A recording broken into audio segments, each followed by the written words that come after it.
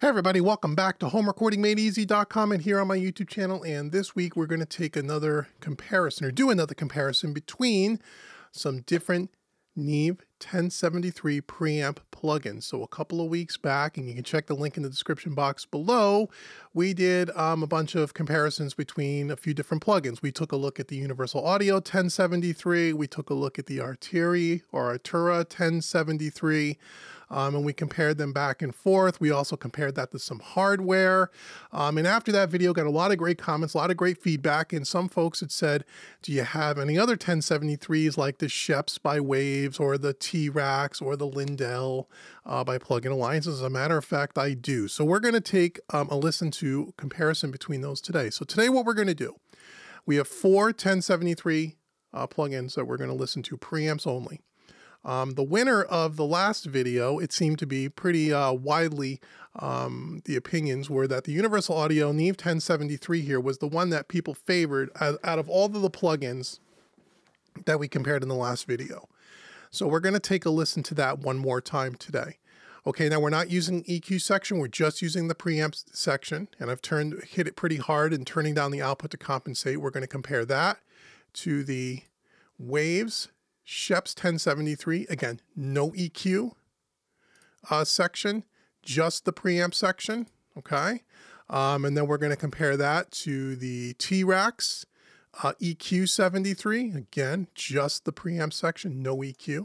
And then lastly, by Plugin Alliance, the Lindell 80 series, and again, everything is shut off with the exception of the preamp section. So we have a mix here, not even a mix, it's just raw tracks of drums, percussion, bass, a couple acoustics, and electric and piano, no vocals because for copyright reasons I don't want to get whacked on that. So let me just double check our 1073s and make sure that the EQ section is not turned on all of these, just to be sure, because I just loaded these up. I want to double check and triple check and make sure. Now on the Waves and on the Universal Audio, you have stereo versions and mono versions of the plugin, and you always want to make sure that you're using the appropriate plugin for a stereo track or a mono track. We have a few mono tracks here, and we have some stereo tracks as well, so I wanted to double check all of those, okay? So here's without any of the preamps. Here is what we have as far as just the raw tracks, just kind of threw up the faders. There's no EQ, no compression, no nada. So here we go. Here's a little bit of music with the raw tracks so you can get a reference of where we're starting.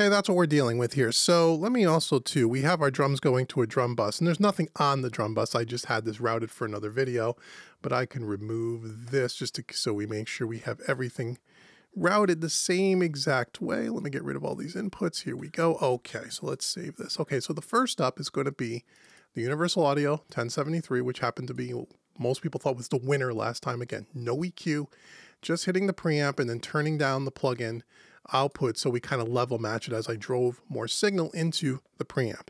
So we'll go ahead and we'll turn this on. We'll start with the raw, we'll start at the beginning with nothing, and then you'll see me turn the power buttons on here and all the Universal Audios will come on, and we'll do the same thing for all the other ones. If there's a little hesitation or a little pop or a click when we're turning the plugins on and off, that just sometimes will happen. So just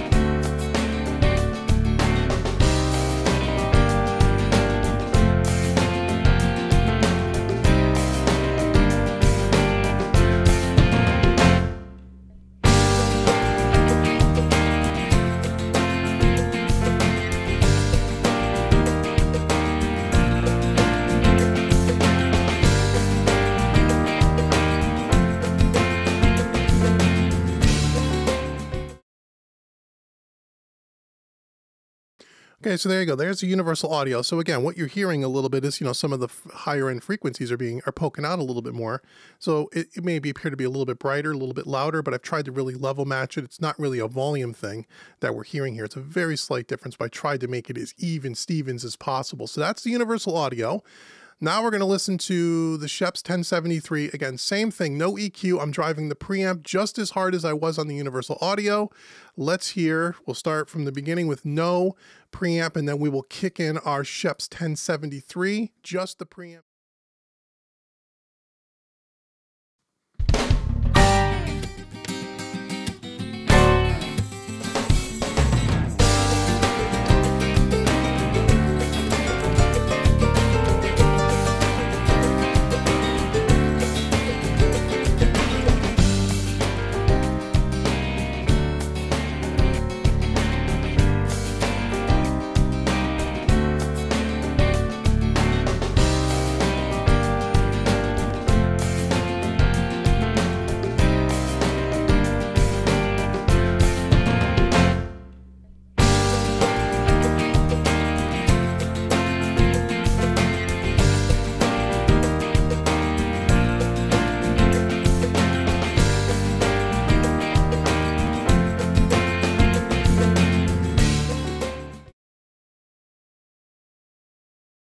Okay, so there's the Schoeps 1073. Now, to my ear, the 1073 Schoeps 1073 is the one that has the least amount of audible effect, in my opinion. It seems like it's almost, to my ears, to be totally honest, almost non-existent. Just the preamp, not adding really anything in way of, in any kind of different kind of coloration, or it's almost transparent to my ear. That's just my opinion.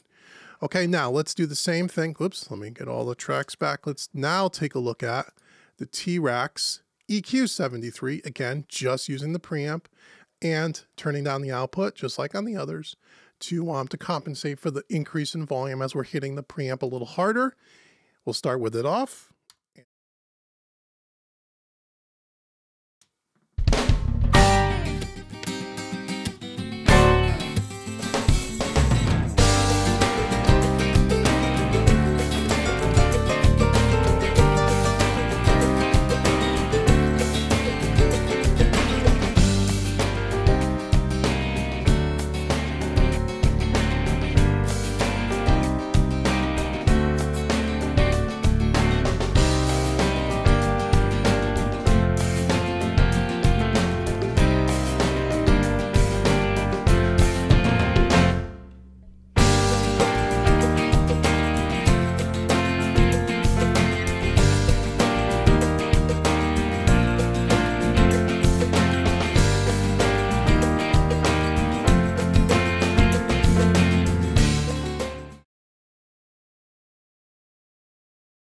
Okay, so there's the T-Rax. So that one to me sounds like it has a little like universal audio here, a little bit more depth and a little bit more coloration than I do to the Schoeps.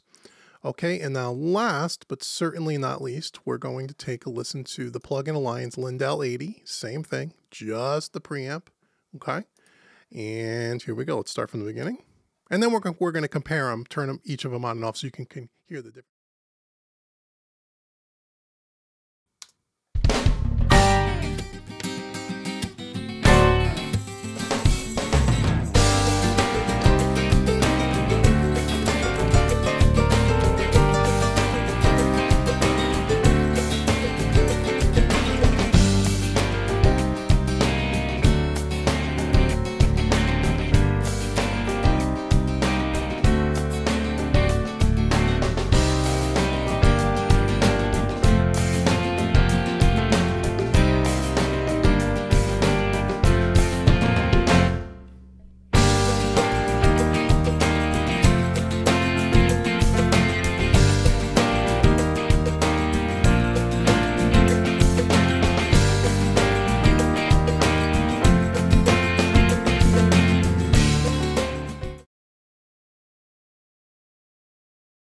Okay, so there is the Lindell by Plug-in Alliance. So those are the four. So now we're going to compare them to each other. So what I'm going to do is, as that music passage is playing, I'll turn on the universal audios for a few seconds, turn it off, turn on the Sheps, turn it off, turn it on the, I'll go try to bounce around a little bit so you can hear the difference. They all sound a little bit different from each other. And then you can decide for yourself, which one do you like the best? Okay, so here we go. So let's start, and we'll just keep your eye on the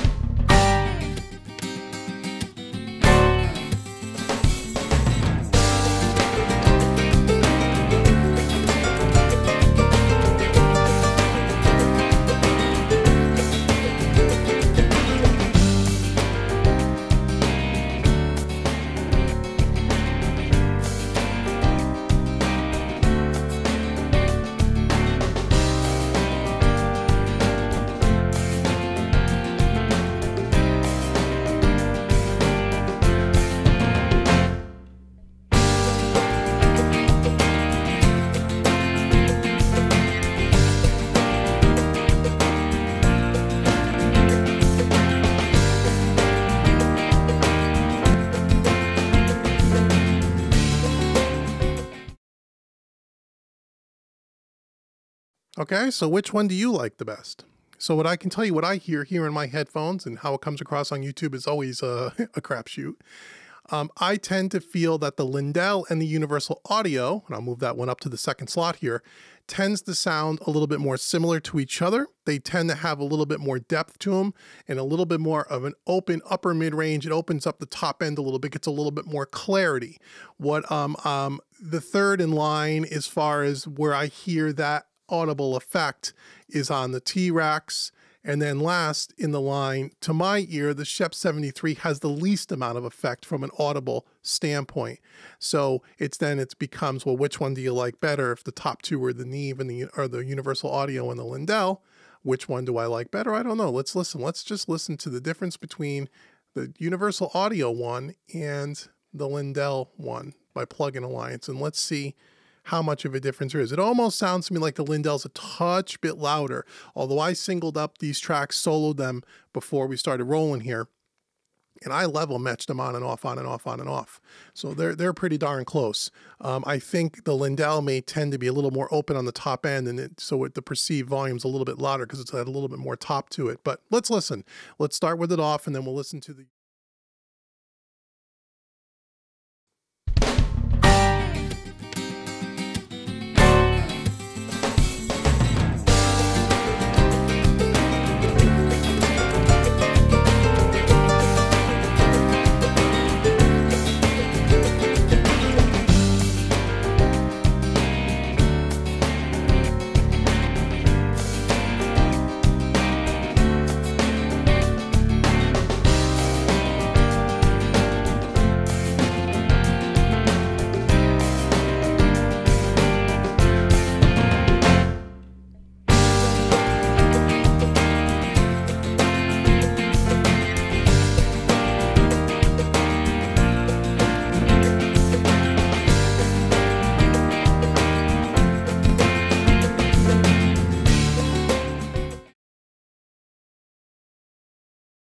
So there you go. So there are 4 more Neve 1073 plugin emulations. Which one do you like the best? Do you like the Universal Audio?